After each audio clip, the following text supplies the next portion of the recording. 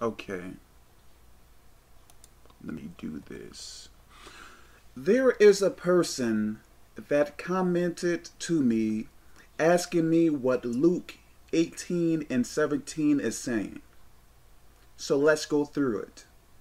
And I want to read off the message that I have given this person. Verily I say unto you, whosoever shall not receive the kingdom of God as a little child shall in no wise enter therein. So let me read you what I have written to him. Children are very inexperienced, right? They don't know about this world. Whatever you tell children, they are going to believe quickly. Even when you tell them lies, they are going to believe whatever you say. Their faith is very strong in whoever they are speaking to.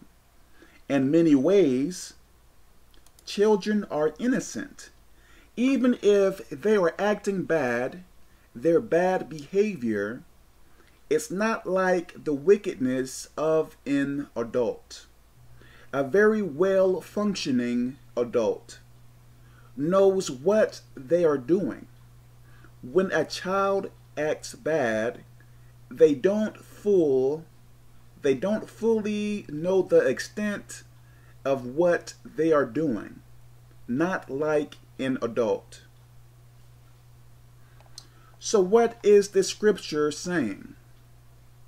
When it comes down to teachings of the Bible, following God's rules and regulations, understanding the ways of God, anything that pertains to God, you have to be willing to accept it as a child.